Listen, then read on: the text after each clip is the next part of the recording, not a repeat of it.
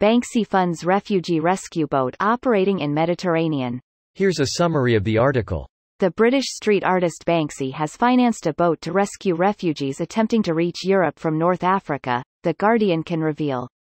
The vessel, named Louise Michel after a French feminist anarchist, set off in secrecy on 18 August from the Spanish seaport of Barriana, near Valencia, and is now in the central Mediterranean, where on Thursday it rescued 89 people in distress, including 14 women and 4 children. The crew, made up of European activists with long experience in search and rescue operations, had already assisted in 2 other rescue operations involving a total of 105 people, who are now on board the NGO vessel Sea-Watch 4.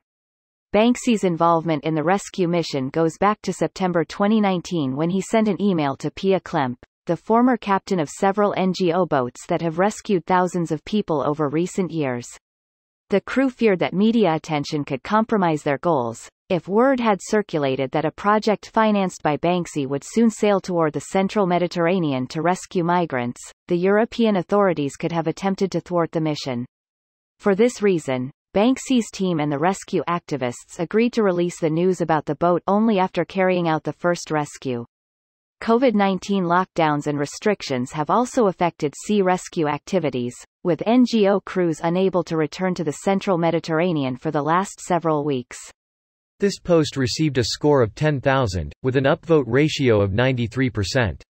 Here are the top comments in response to this article. I'm starting to think that Banksy is a group rather than a single person anymore. That's been a theory for a long time. I thought it was Del Naya? Robert Del Naja is part of the band Massive Attack that also formed in Bristol. IDK the guy's name, but we pretty much know who Banksy is these days, and it's not the band guy. Then who is he, if you pretty much know who Banksy is these days and it's not the band guy? The 2 names most often suggested are Robert Banks and Robin Gunningham. I'm guessing this boat will soon be dismantled by wealthy art collectors just to say they got their hands on an original Banksy. Who will then have a broker sell it to themselves for an inflated price and donate it to a charity they own for those sweet tax credits. That's some serious commitment to the cause. The boat will have cost millions and the operating costs will likely approach $1 million a year. What's the quickest way to become a millionaire? Start as a billionaire, and buy a boat. Nah, start as a billionaire and buy an F1 team. Lawrence, don't tell me, already. Well, it will take a while for him, but he's getting there. Tears of joy. He could do better to just invest in the education systems of the countries they are coming from. I'm sorry, but this sounds incredibly sketchy.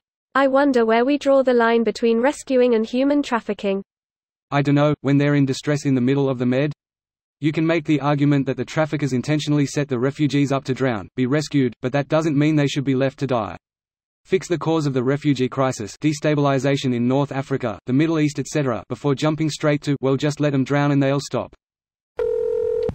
Is he going to fund jobs and housing and everything else for oncoming waves of refugees too? No one has problem with saving people from drowning. The question is, does he have a plan when they are brought to the shore? Or do you just let them loose and hope for the best? Probably to dump them on Greece and feel like a hero. And then write a thundering opinion piece about how much of a scum they are, and we are, in The Guardian, to make yourself feel even better about yourself. Tell me how this isn't just human trafficking.